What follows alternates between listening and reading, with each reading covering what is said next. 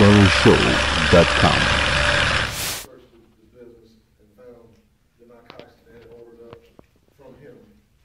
And subsequent to that search, they uncovered a large amount of marijuana at the location. Just shy of 2 pounds. There were, which was a total separate operation from the methamphetamine. Not to confuse you, but our guys went there. The meat was set for one location, it changed. They had eyes on this particular location. Suspects arrived. They watched him as he watched them approach him. He runs into the business. They can see him go into the business. They proceed into the business, bring him out of the business, search the business, weighed him, found his methamphetamine.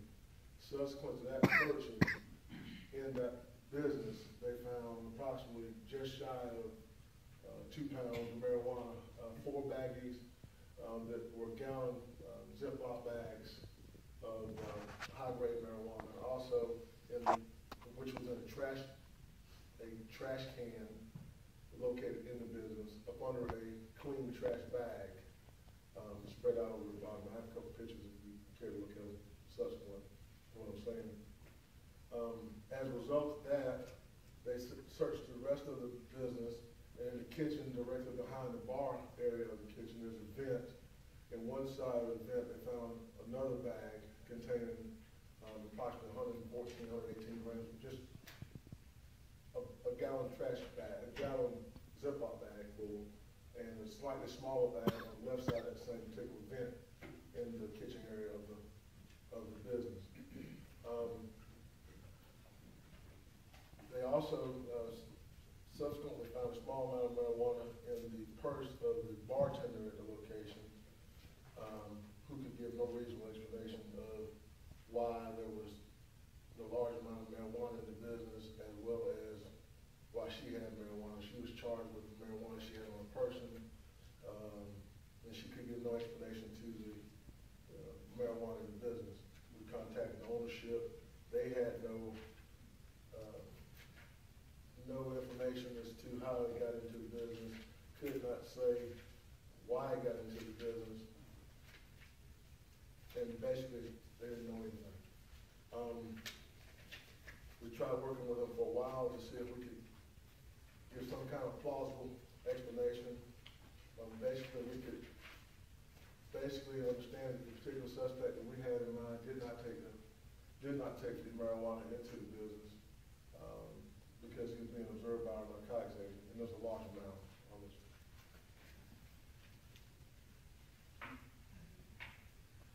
I've let Mr. Hunter see those pictures already.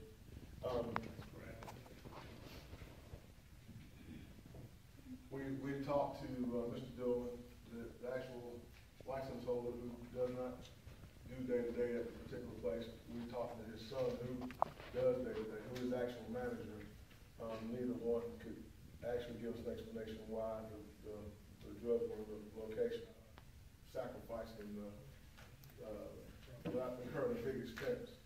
And I've related that. He asserts, not the license holder, but his son, who's the manager, asserts it is legal to sell. I think it's commonly known that you can buy that particular product there, and that's the only reason why most people are using it, most people. And then there's sort of like a head shop there too, has some other kind of drug paraphernalia. My personal opinion is that that's inviting that particular element into his bar. He's already having trouble knowing what's going on in there because of the sheer level of the sheer amount of marijuana we pulled out of there when nobody knows what's going on. And then, for whatever reason, our meth suspect decided to change his meat there, so he had to be comfortable there. So we had no choice but to recommend revocation, but we're open. We just can't let it operate and go unchecked. We thought it was important to get it funded. Okay, thank you. And if you'll stand up here, are you good if we hear from Mr. Hunter, and then it might answer some of our questions, and then I'll call on you, Commissioner Williams. Mr. Hunter. Okay, thank you. Mr. Dillman's been in this business for 31 years at the same location.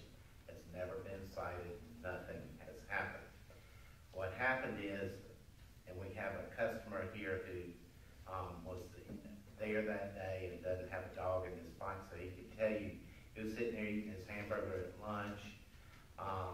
He's retired military and retired from SRS, has security clearance there. Said this guy said there were people gathered across the way, and there's a bar across the street from this location. What happened is the guy came running in and said, they're after me, and ran into the bathroom. The trash can that the marijuana was found at was adjacent to the bathroom door, which was away from the bar at the time that this occurred. They also found the methamphetamine in the bottom of the trash can under a bag as well. My client, and I've talked with Mr. Elam, and he's willing to get rid of whatever the cut or whatever that the powders, his vitamins and caffeine that he sells, and is willing to do that. And I think we talked about doing 6 months probation based upon that condition. The motion can be split up where it's only effective as to the commissioners, or it can be applicable to both the commissioners and the mayor. I understand what we can do. My question was, that was a unit, that means if it passes the way it is, that means it will include everybody that's traveling. Is that right? But my understanding, the way it reads is it only says commission, it does not include the mayor. Okay, so the mayor and the commission is not being unit, is that what you're telling me? So the rules don't say that. The rules do show that the mayor is part of the commission, but it's my understanding from the previous discussion that we had on this item that the intent was not to include the mayor. Okay, I need somebody to make the motion of some kind to get all set. Mr. Lockett. Thank you, Mr. Chairman. I hope you will give me a little leeway with this. I want to attempt to refute the erroneous allegations that have been made relative to commission travel for educational purposes. I'm a firm believer in becoming better educated. I have, as the media have said on about 100 occasions, traveled extensively during my 5+ years on the commission. But what gets me, my colleague, I think has good intentions. We all want to save the government money. But Mr. Chairman, as you've indicated, if you don't go anywhere and see different things, network, you tend to do the same thing over and over at home. And I think this is one of those problems that we have. And Mr. Chairman, if I could, I would just like to talk about just a few of those accomplishments that I have done to better this government, even though some have not been implemented, but it's still there. Mr. Lockett, let me say this. I understand where you're coming from, but to reiterate what you brought, and I think you brought some great ideas. I want to focus on this agenda item as far as we're going to pass it to do it or not. I don't want to get into what you did or did not do, because I don't want to start a debate on that. I need a motion as to how we either going to vote it up or vote it down, or going to be inclusive or not. The commission don't stand alone when it comes to travel. I disagree with my attorney like I always do, but I disagree with what he said. When you talk about travel, you got to include, you can't be in sometime and out sometime. If we're going to do this, got no problem with it.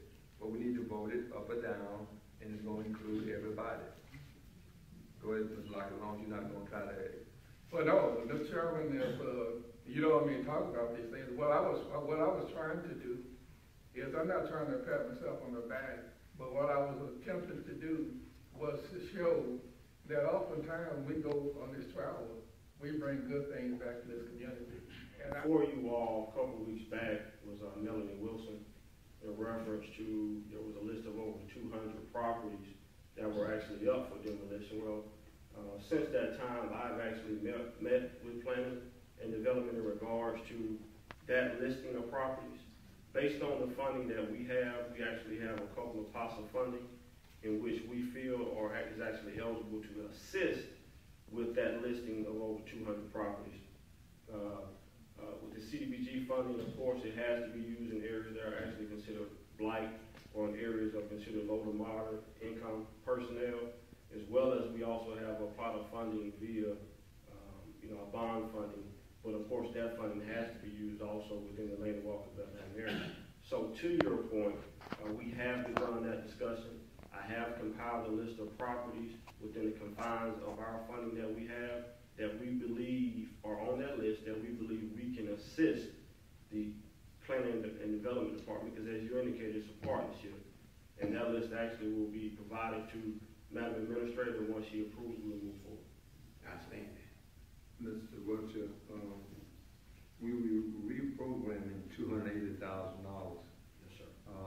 How much money and when did that comes in from the federal government to assist us with that? I guess, what's the total amount and when will we get the next allotment?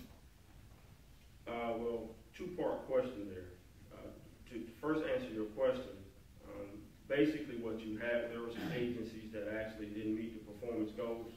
So what you actually have, and this happens over a number of years, so what you have is you have some agencies who actually give money back, some agencies who we make the commitment, but they don't even actually use the money.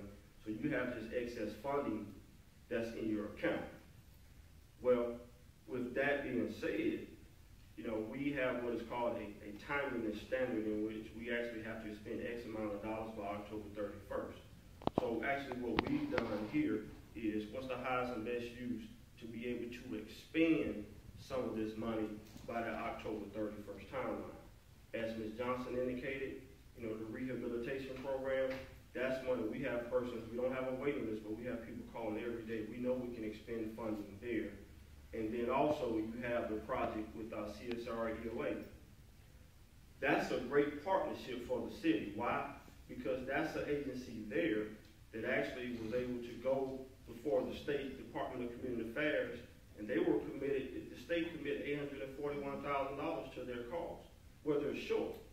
Well, with them being short, if they already have $841,000, we have the latitude and the ability to be able to put in $180,000 plus or minus to that project to help it come to fruition. And I understand that, and the reason my question was that when money is reprogrammed or money is not spent, and we don't know that as a body, and it sits there, and we end up turning money back in, or we end up saying we need to reprogram and put it in a certain direction.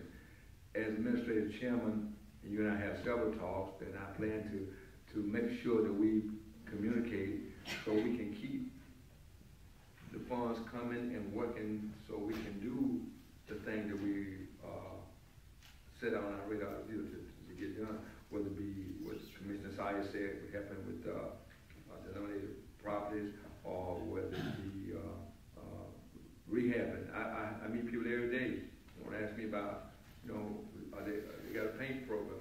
Can I get my house picked up? What did it take? I send you a lot of business. I hope y'all don't get overwhelmed, but I send you a lot of business because people come to me about that. And that's what the money is for, and they need to know that the program is there. And if they meet the guidelines, they ought to be accepted in that. Is that a new staff person besides Ms. Johnson, my old friend? But who's the new staff person? Is that a new staff person? I'll let her introduce herself. Okay, well, she hasn't said much, so I was trying to figure out, can she talk? Yes, sir, I can. My name is Akeisha Anderson, and I work with Ms. Johnson with the CDBG program. Currently, I'm here to talk about the Sibley Street program because I've been kind of the liaison for that between EOA and our department on that. We were just, like Mr. Welcher explained, we're looking to move roughly $180,000 to their program to assist it in moving forward. At this time, that's a rough estimate number, as this is a construction project. So there may be additional funds that we need to add towards the end of the project. Clear and demolished. We've actually worked through the actual Augusta, Georgia Land Bank Authority from a upkeep standpoint, from a property maintenance monthly standpoint. So I would presume, and based on what you're saying here today, I would presume that's a part of the actual overall plan. Once we bring it back and we present that to you in regards to not only from a clearance and demolition standpoint, but from a property maintenance continuation standpoint, we'll make sure that's put before you as well. Mr. let me make this comment and I'll recognize Dennis, but, with all of the groups we got working and what, to Mr. Bernard credit about the demolition, I don't feel personally that we ought to be tearing down someone else's home because it's dilapidated. If they own it, I think it's their responsibility to do something with it. And because we spend money tearing down, we'll do like what he just said, we have an empty lot sitting around, or we done went in and tore down somebody's property.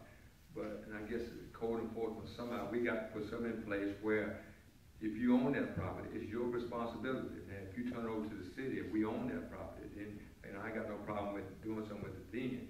But I don't want to spend any money on somebody else's property and they said, and they want to cut the grass on it. So if they didn't do that, we got to be very careful, I think. And those some of the nuts and bolts down the road again that we have to talk about and make sure that we're moving forward and we're not just repeating the same thing. Dennis, we can have it. Mr. Chairman, I make a motion to receive as information. Thank you. Second. Got a motion to properly second. All in favor, let it be known by no one saying voted.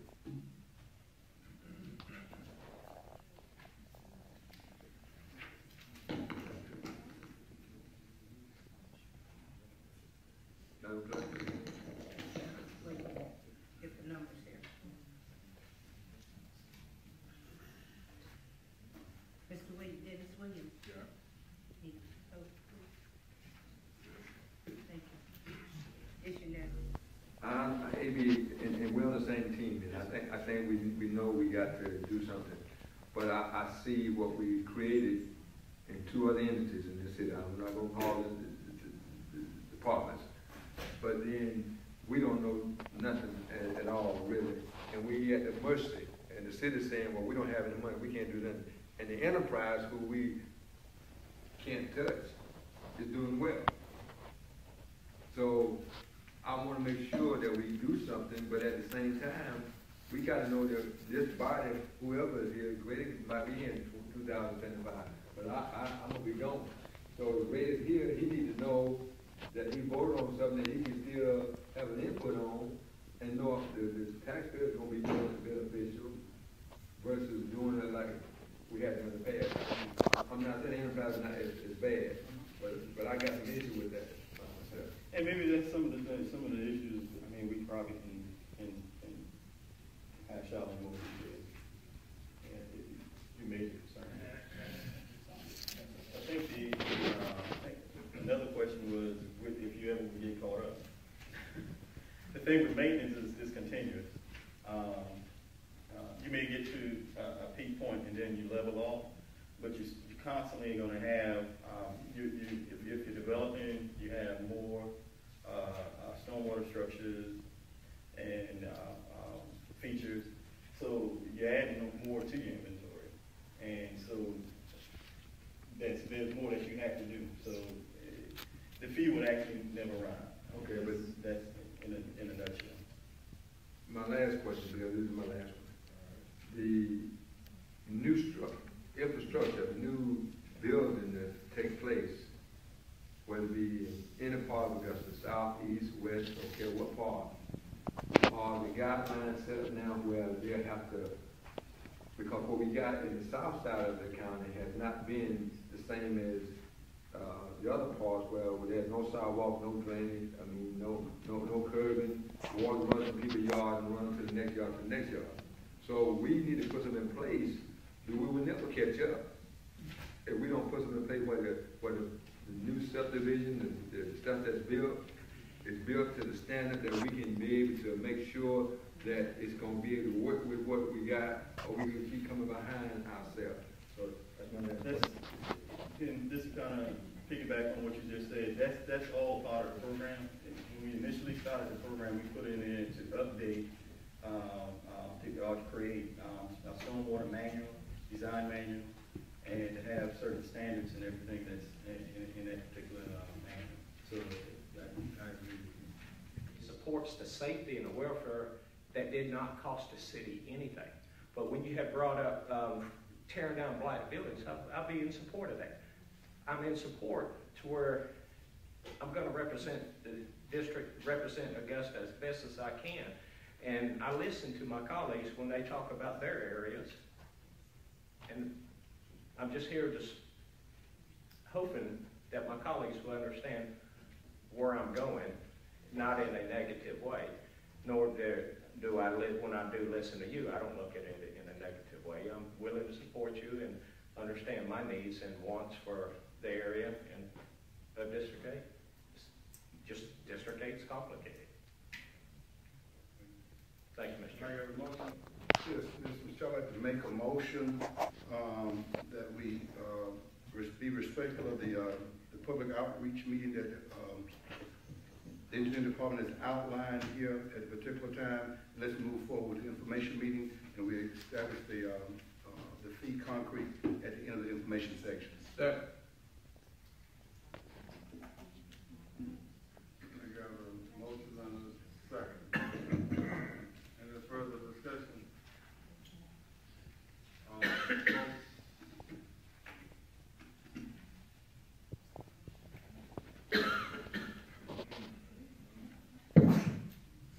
Eastern program, an events-based program, where on the third Saturday of the month, we would host a scrap tire recycling event. We would take 5 tires per Richmond County resident drop-off. And that's worked reasonably well.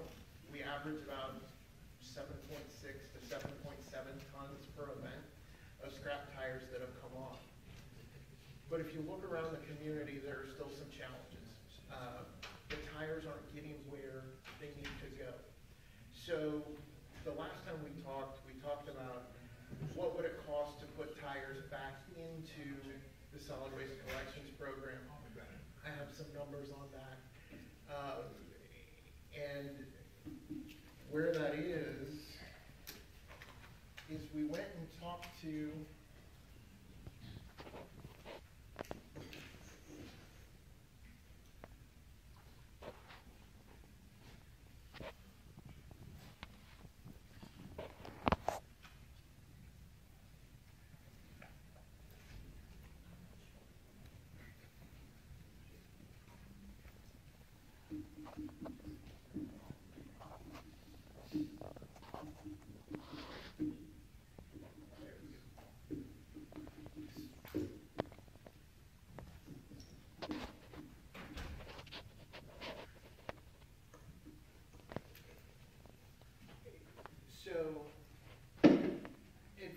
we basically asked the haulers who provide services to those areas to give us numbers as to what it would cost. So to do what was originally asked by the body was scrap tire collection, 2 tires every week on every collection day, just like we used to. For advanced disposal, that was $63,000 a month. And for inland services, it was $13,000 a month. When you start multiplying that out, that's about $930,000 a year, which equates to about $15.94 per home on 62,000 units. That's what the cost would have to change in your solid waste collections program to afford that 2 tires per house per cycle. To the contrary, the events recycling program costs us $750 a month to host that event, or $9,000 a year. 930,000, 9,000. So one's $14.94, one's 15 cents. So while the program isn't working to everybody's satisfaction, and we still have some issues on the street, the cost benefit is dynamically different. So the real question is, how do we go from here? Where do we go from here? This first ever scrap tire amnesty day. If you're a Richmond County resident or theoretically even business, we would take your scrap tires for free at the landfill or 1 or 2 additional sites, kind of like a collection event, but we'll take them free with the exclusion of if you're in the tire industry. No tire processors, sellers, resellers, because you've already gained profits for that. The theory there would be, if we take some of the restrictions off and allow both business and non-business residential, then we get a lot of those tires off the street, as many as we can. And then the second part of this is, we're going back, Commissioner Lockett proposed an idea, and we've looked at it, and we think it can work, or it adds value, and we at least want to try a pilot program. We want to try a 90-day pilot program where we still stay events-based, but we pay $2 per tire up to those 5 tires, so that somebody who shows up to an event could end up with $10 in their pocket as they walk away. The cash management's the greatest concern for me, and we will work closely with finance. If this is adopted, we would work closely with finance between now and the April event, because that's when that pilot program would start, is to develop the means and the systems of managing the cash to get that program started. We think that by offering some level of incentive could bring additional tires in. We already know the baseline. We already know 7.6 to 7.7 tons per event.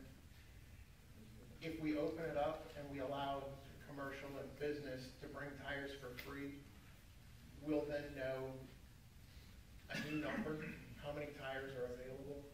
And then if we go for a compensation program, then we'll know what's in addition to that baseline, and we'll have a good understanding of how effective that program is.